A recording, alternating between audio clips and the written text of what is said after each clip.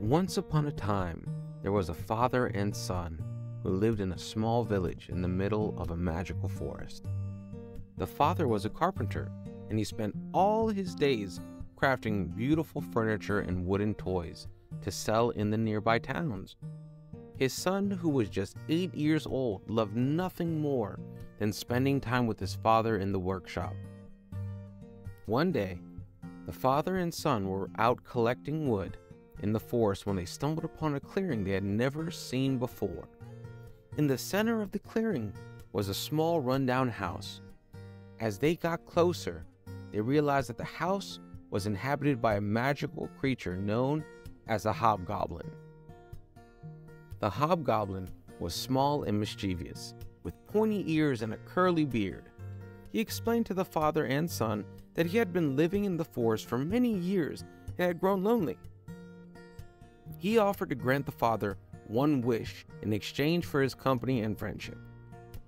The father knew immediately what he wanted. He wished for his son to have the ability to speak with animals, so that he would never be lonely in the forest again. The hobgoblin agreed to grant the wish, but warned them that there would be a catch.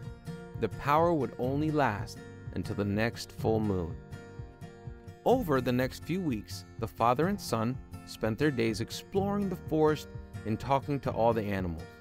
The son was thrilled to be able to communicate with his furried and feathered friends.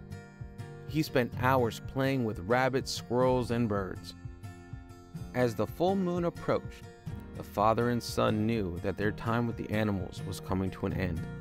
They spent their last few days in the forest, saying goodbye to all of their new friends.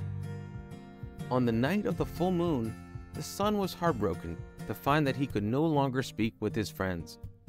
He cried himself to sleep, but his father promised him that they would always be there for him and that he would never be lonely.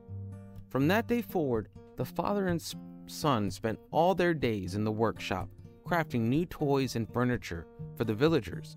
And every night as they fell asleep, the father would tell his son stories about the magical forest and the friends they had made there. Years went by, and the son grew up to be a talented woodworker, just like his father. And although he could no longer speak with the animals, he never forgot the lessons he had learned in the forest. He knew that he was never truly alone, as long as he had his father by his side and the memories that they made together. And so the father and son continued to work together in their workshop, crafting beautiful things and sharing stories, always surrounded by the love and magic of the forest they had come to know so well. And there you have it, folks, another bedtime adventure brought to you by Stories to the Nation. Don't forget to like the video and hit the subscribe button and the notification bell so you can join us on our next journey into the world of imagination.